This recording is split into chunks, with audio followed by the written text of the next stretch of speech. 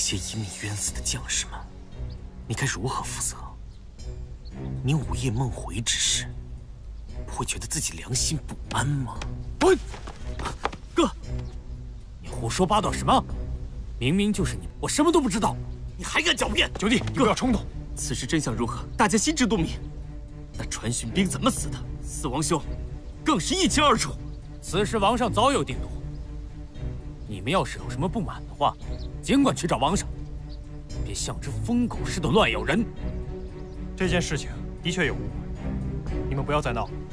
程旭，带着程轩回吧。萧承耀，你刚愎自用。我以前敬你是个英雄，可如今你就是个敢做不敢当的孬种。说什么？四王兄，好了，我劝你在这个时候不要跟他一般见识了。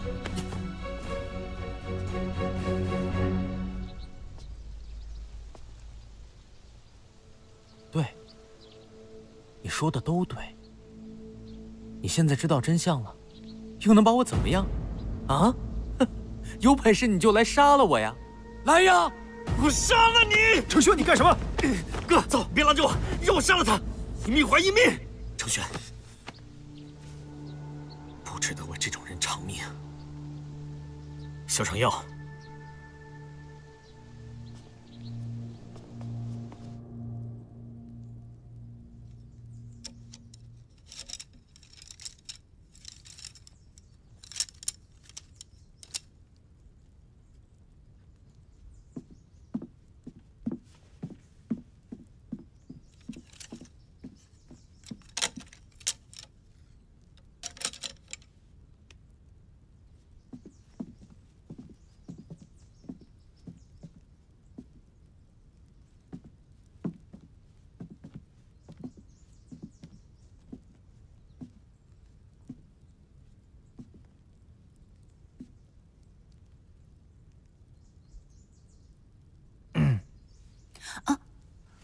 王上，明玉见过王上。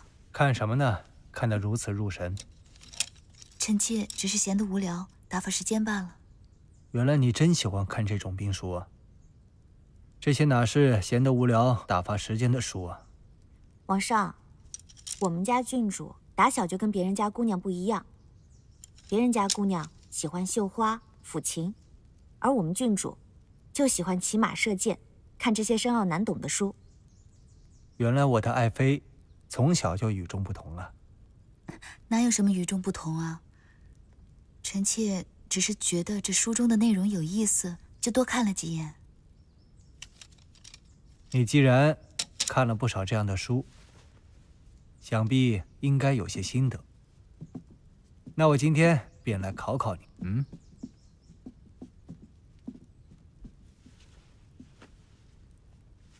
我之前养过一头猎鹰，曾为我立下不少功劳，可如今骄纵难控，我左右还得维护它，杀又杀不得，我该如何？这个老四，仗着自己的军功，如今是越发不把王上放在眼里了。真不知道，将来会出什么乱子。臣妾才疏学浅，见识浅薄，若有说的不对的地方，还望王上不要笑话。既是我让你说的，又怎么会笑话你呢？尽管畅所欲言。臣妾在一本书中见古圣人提过一句：“故去之者纵之，纵之者成之。”要除掉一个地位显赫的恶人，首先要放纵他，待他作恶到一定的阶段，任谁都维护不了他的时候，再顺理成章地除掉他。故去之者纵之，纵之者成之。妙，此法甚妙。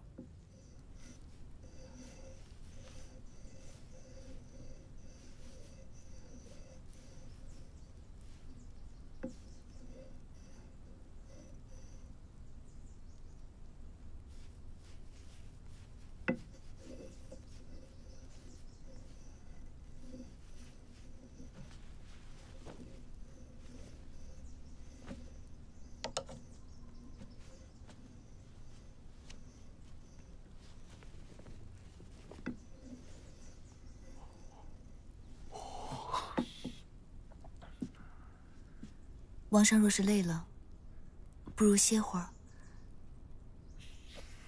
这些奏折明日再看也不迟啊。明朝还有明朝事，我可以等，朝政不能等啊。可王上已经看了好几个时辰了，肯定是乏了。这劳逸结合，才能事半功倍啊。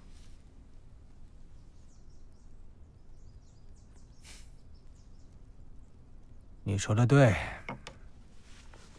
要不这样吧，你帮我看奏折，这样我既能休息，也不耽误正事。明玉不敢，后宫不得干政。我又不是无能昏君，我知道自己做什么。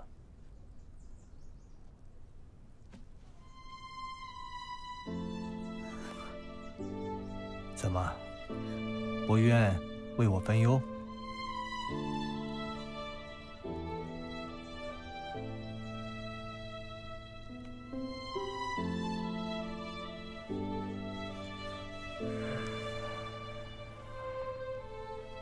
为直言天下第一事，以正君道，明臣直，求万世之安适。臣闻君者，天下臣民万物，执主以为其为天下臣民万物之主，责任之重，凡民生。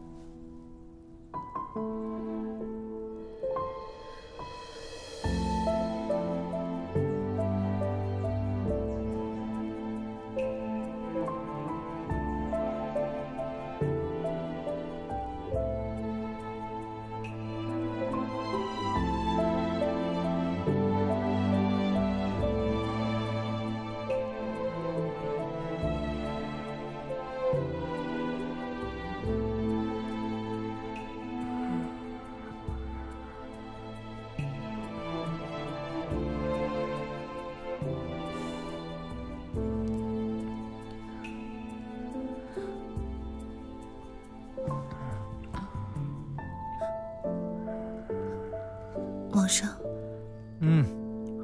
睡着了。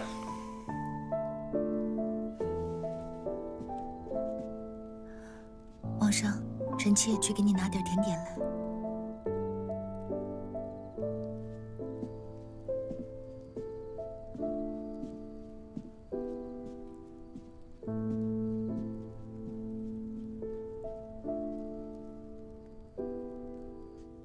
我听闻，王上这2日经常召你去御书房为他读奏折，一些国策上还会征询你的意见，可有此事？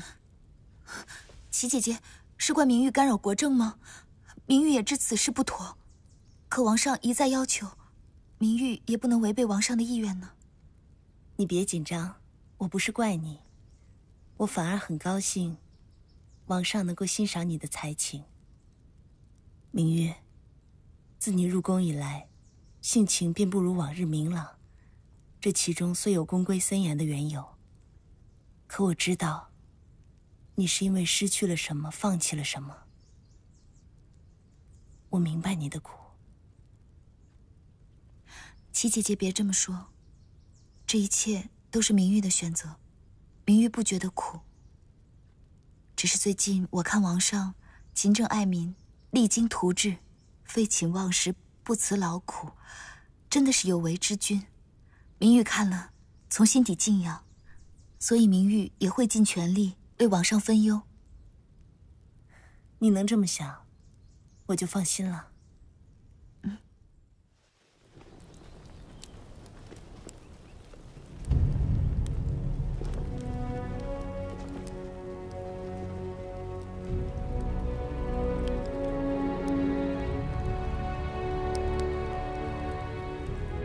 我没听错吧，皇上，你要撤兵？我军伤亡惨重，此时不撤，更待何时啊？刚打完西岐，马上征大梁。我本来就认为这个决定不稳妥。薛继，趁我攻打西岐，新建宁东400里防线，虽初具规模，但未成气候。不趁机打他一个措手不及，还待何时？管他那么多干嘛？咱们就继续打。我就还不信了，难不成这几个小破城是铁铸的？我又何尝不想继续打？就这样撤军的话，我不甘心。没错，我也不甘心。皇上，我瞧你如今是打心眼里怕了薛继吧？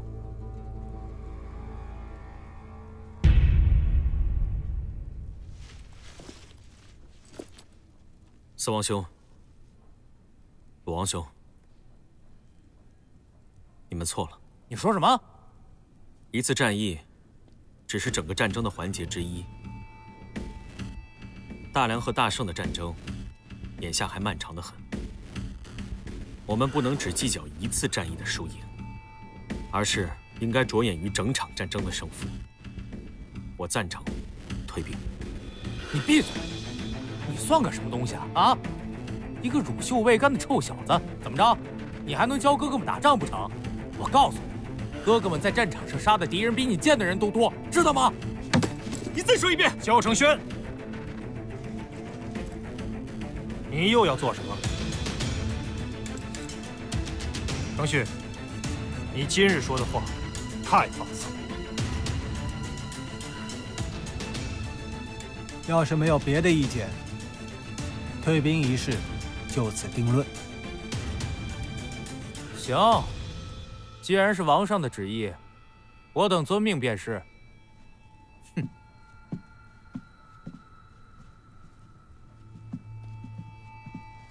没什么事的话，臣弟也告退了。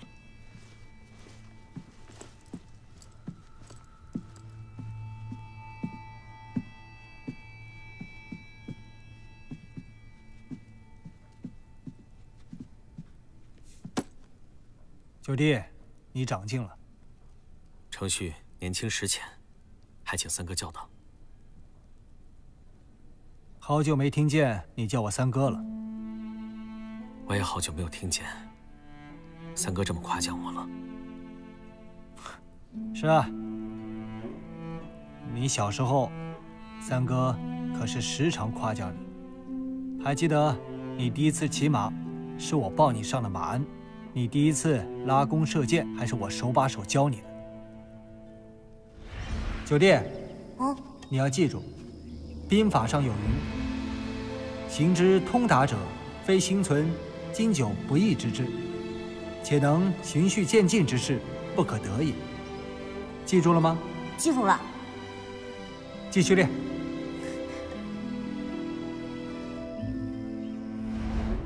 我当然记得，行军打猎，练兵习武，三哥从小一直带着我，我永远都不会忘记。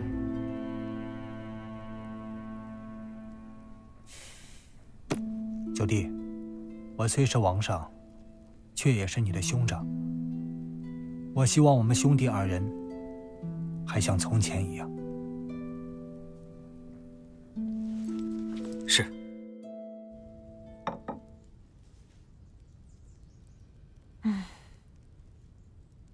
明月，你说王妃为什么不劝劝王上？打败仗的事情，王上只字不提，谁有那么大的胆量去劝王上啊？王上到。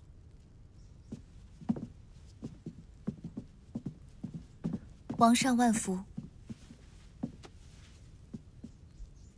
这些天我都在王妃那儿，也没工夫过来瞧瞧你，似乎清瘦了些。我看是王上清瘦了些。今日啊，臣妾为王上准备了最爱吃的酒和菜，王上你一定要多用一些，否则身子骨哪受得了啊？你齐姐姐翻来覆去就这么几句。不，我说的是，否则别人会认为王上打了败仗，茶不思饭不想。谁说的？王上息怒，丽妃风寒刚好，准是病糊涂了。我问的是丽妃，干你什么事？出去！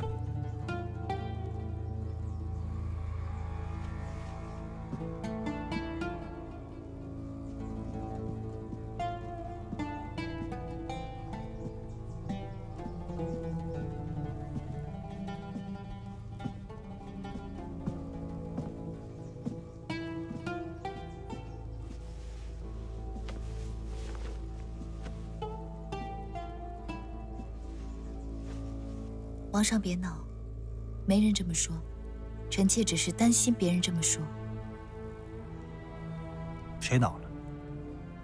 只有糊涂之人，才会妄自揣测。胜败乃兵家常事，只不过一次失利，何至于茶饭不思啊？那是当然了，皇上是大英雄，这次的失败，等于下次成功的动力。这话说得好，时以抵烟化盾为例。程耀和程泰都以为我怕那个薛继，却不知这次的失利，反倒激起了我的求胜之欲。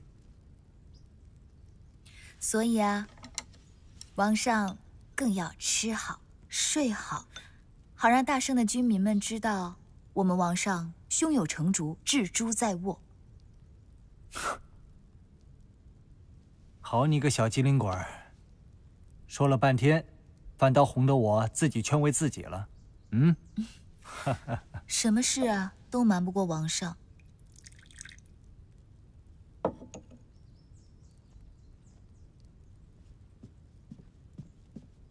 皇上恕罪，外头送来了急报。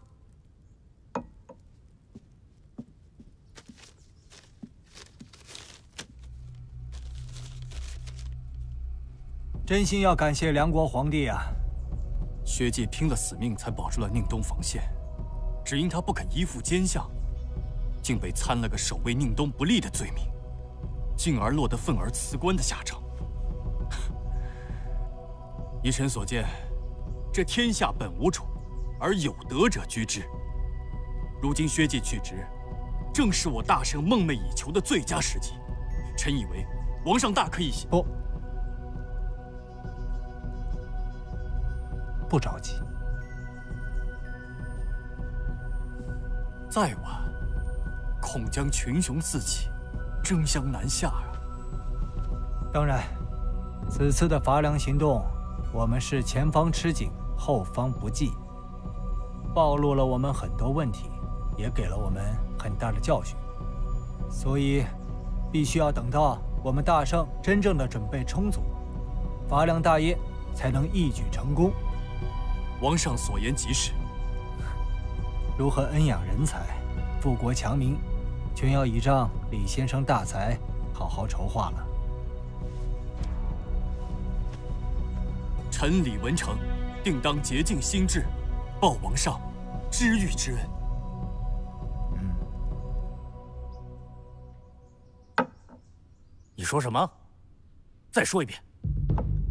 你没听错。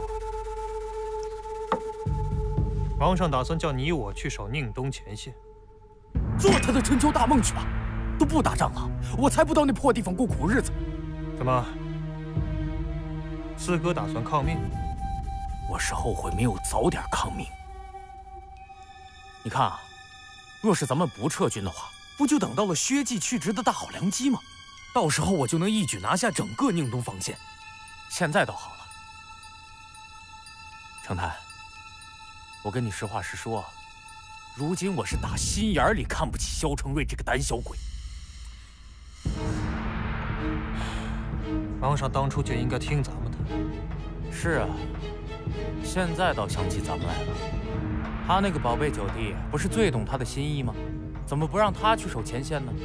程旭，他哪成啊？反正我就是要让他知道，没有咱们的帮助，他萧承瑞什么也办不成。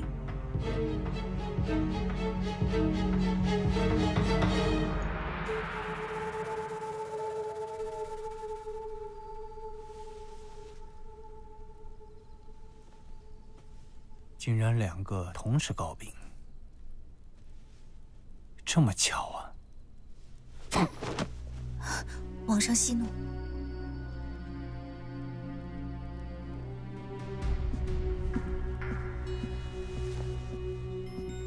他们两个是越来越不像话了，多次违抗王命，眼中已经没有我这个王上了。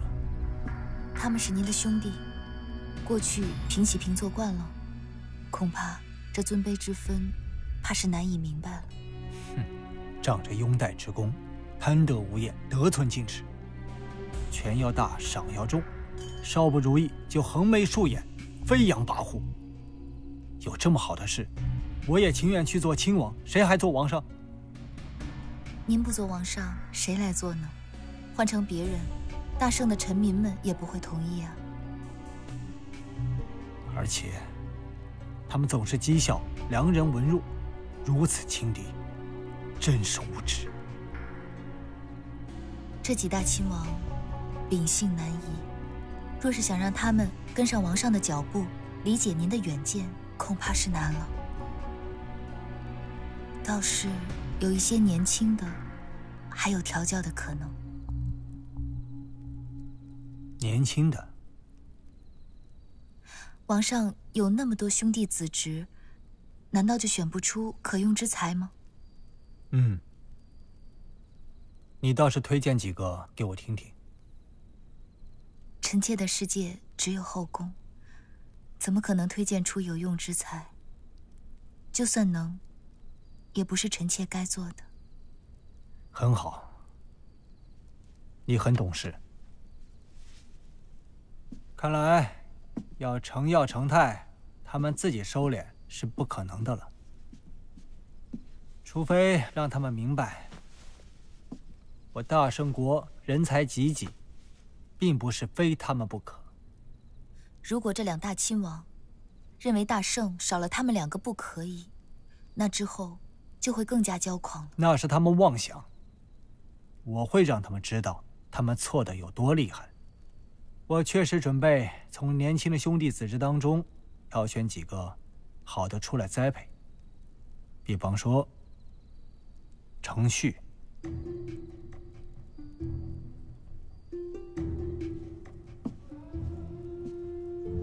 臣参见王上。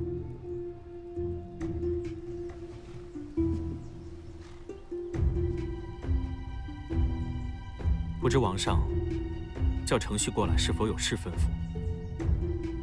我想看清楚你是不是值得委以重任的将才。那么王上看清楚了吗？我看清楚了，不过敢不敢接下这个重任，得由你来告诉我。王上用不着使出这样的激将法，程旭能耐如何，自己心里一清二楚。若成竹在胸，定自行请缨；若胸无成算，也不敢随意出头。很好，一般年轻人都受不得激，你却能如此沉得住气，丝毫不急躁。我几乎都要怀疑，你是不是事先知道我要跟你说什么。听着，我要你去守住宁东防线，你可能做到？程旭做不到。那你太让我失望了，这可是独当一面的机会，可遇不可求啊。程旭做不到，可王上的九弟做得到。程旭出生之犊，有什么资格说自己能做得到？可王上的九弟就不同了。第一次骑马，第一次拉弓，都是有三哥在旁边教导着我。有三哥在旁边，程旭就有胆量说自己能做得到。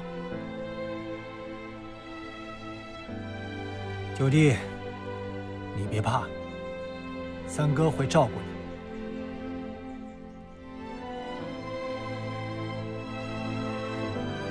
当年，三哥抱我上岸，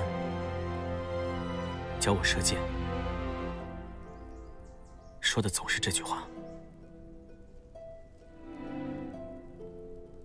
乔，我们都没忘记。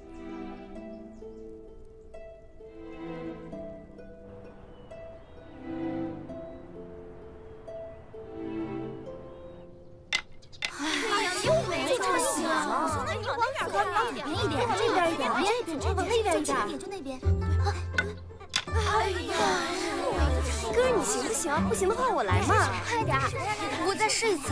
来，试，请试一下，这条一定能投中。就差一点了。王妃恕罪，奴才们可扰了王妃。算了，扰都扰了。谢王妃。哎，真儿，你要不要一起去玩玩？我？我哪成啊？让我们郡主去吧。我们郡主当初在雍林的时候玩的可好了。是吗？明月，要不你也去试试？不成，这么多年没玩了，肯定投不进去了。这儿也没有旁人，你就去吧。你玩着，我看着也高兴，也好解解闷儿。就是啊，郡主，去玩玩吧。好吧，齐姐姐。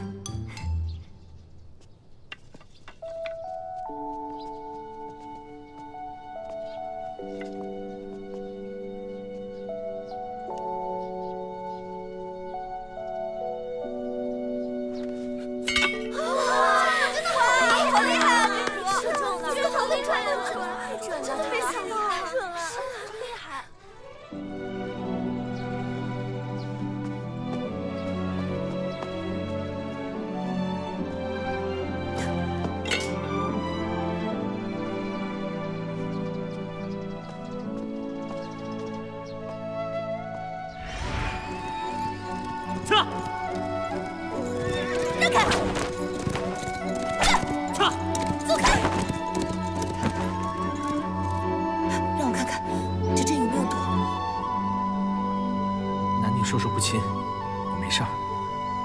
都什么时候了，还这么婆婆妈妈的？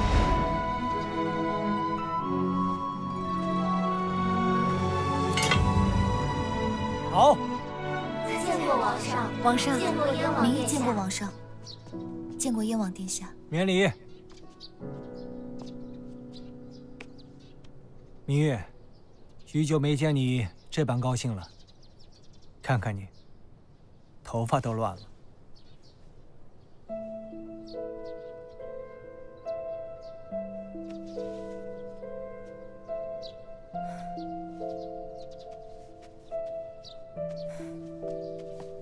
王上，您风尘仆仆的，从何处来呀？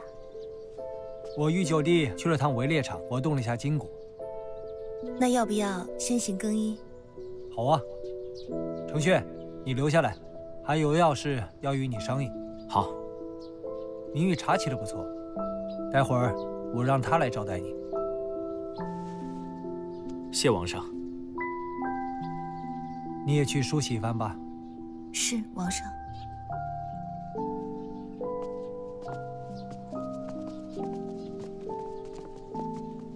歌儿，让他们都散了吧。是。都散了吧。是。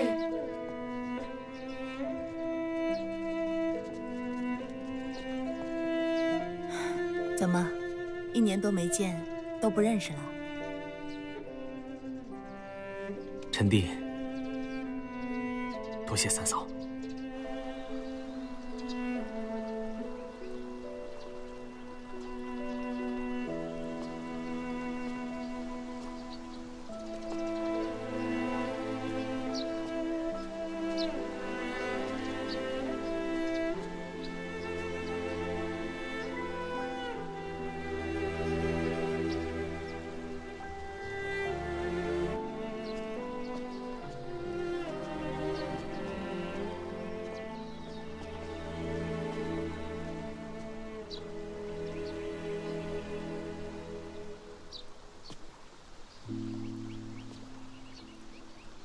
这里的清凉亭少有人来，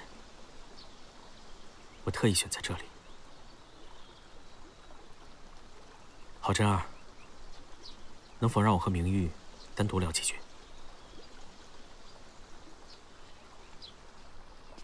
真儿，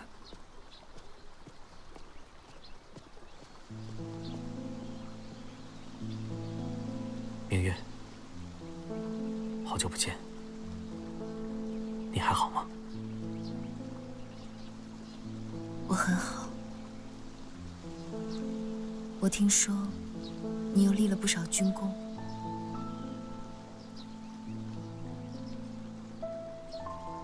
恭喜你啊！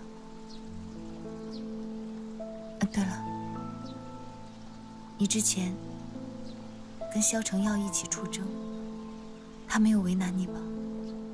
你放心，我现在每时每刻都在提防着他，他再也伤害不了我了。我永远都不会忘记，是他使我们分开。属于我们的都已经过去了，不如早日放下，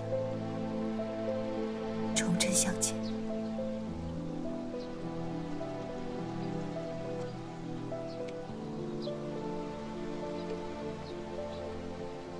明月，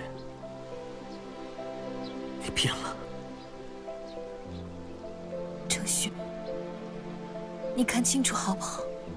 不是我变了，是我们必须要变，不得不变。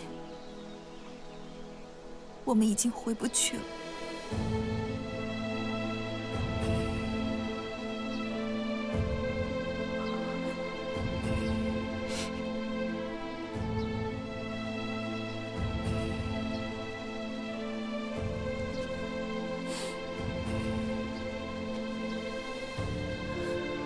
明月，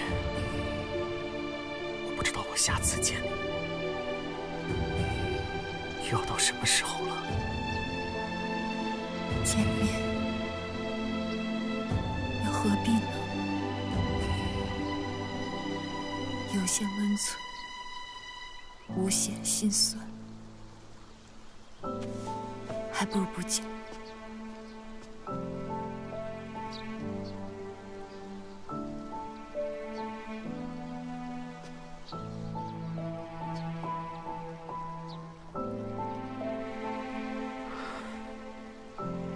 这就是所谓的别时容易，见时难。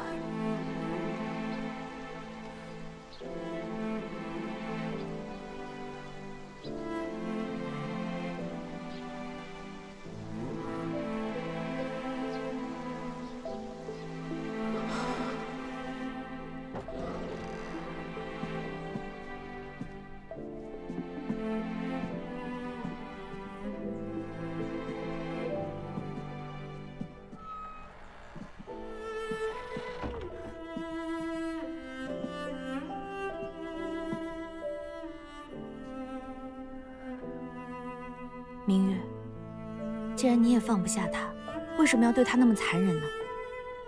你连一点点机会也不给他，这样对燕王殿下来说，实在是太可怜了。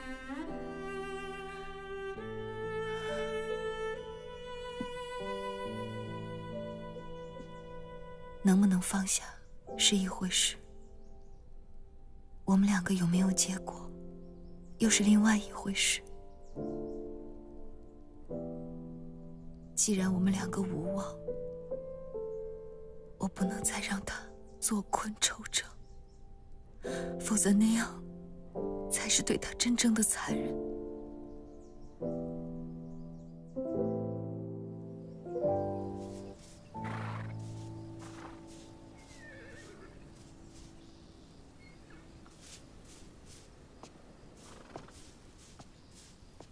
程旭，你要出征了？是啊。你出征了怎么不来告诉我？你知道我每天有多记挂你吗？我不说，你不是也知道吗？我看你，对马都比对人好，只有一个人例外罢了。因为马对我，都比人对我来得好。我对你不好吗？我从小到大都是怎么对待你的？你居然还说出这样的话来！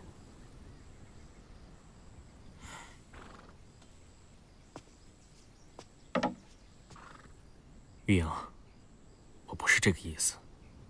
我一直都把你当好妹妹，我也希望你能找到自己喜欢的人。我不想听你说这些。就算是兄妹，人家做哥哥的都会疼妹妹啊，哪像你，一天到晚的就拿我当瘟神，见我就懂。我躲你，那都是为你好。我最不喜欢听什么为我好这样的话了。真的为我好，你怎么会对我这么冷淡，只顾着你的破马？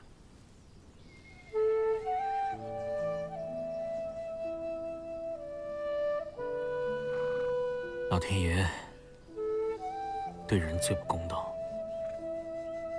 偏偏不能给我们一双翅膀。切，要么只会教训人，要么就说些奇奇怪怪的话。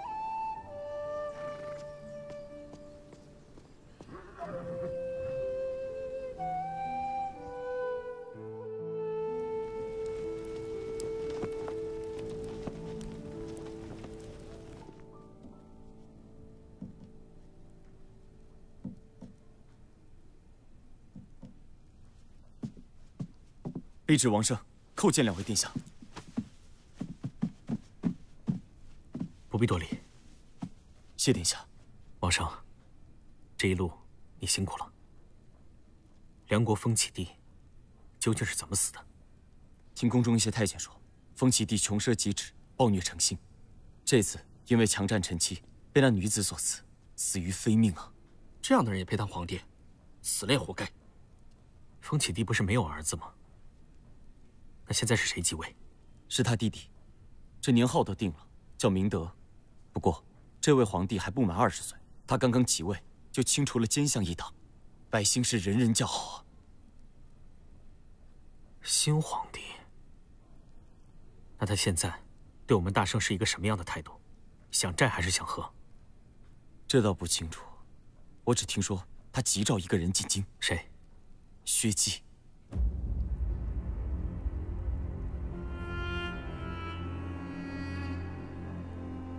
薛稷觐见。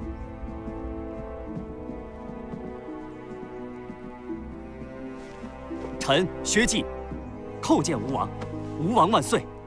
先请，快平身。谢陛下。臣不敢当此贤字。先帝受奸人蒙蔽，委屈了你。不过，朕询问过众卿的意见。深知宁东重任，唯有你能担起，盼你不辞艰难，重掌宁东军务。为国效力，臣是当仁不让，请陛下宽心。臣有把握，在5年之内收复宁东失土，并以此为据，攻占圣国。真的？你真有把握？不过臣斗胆，向陛下请求一样恩赐：信任。信任？是的，信任。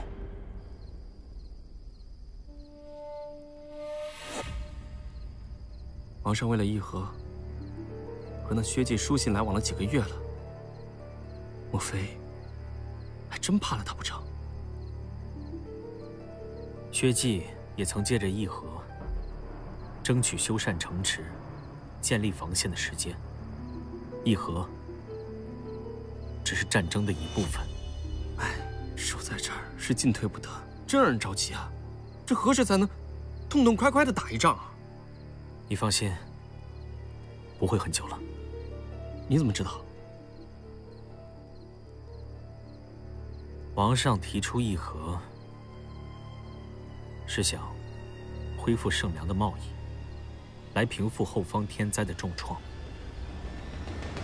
所以，不能和，就只能战。殿下，殿下，京城急见。是皇上来信吗？皇上亲率20万大军，御驾前来。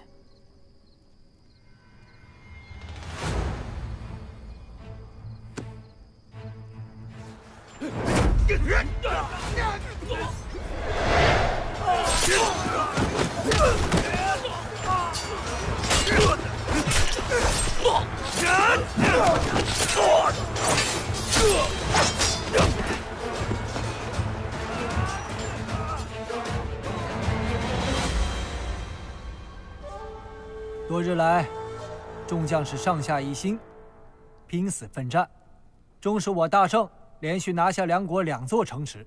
若再拿下宁城，我们就有希望打败薛稷。我反对。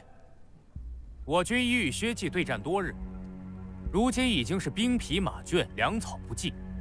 况且宁城被薛稷围得如铁桶一般，若是我们贸然进攻的话，一定会得不偿失，损失惨重。我提议退兵。我同意四王兄的话，我也提议退兵。若此时退兵，我们之前的努力不就白费了吗？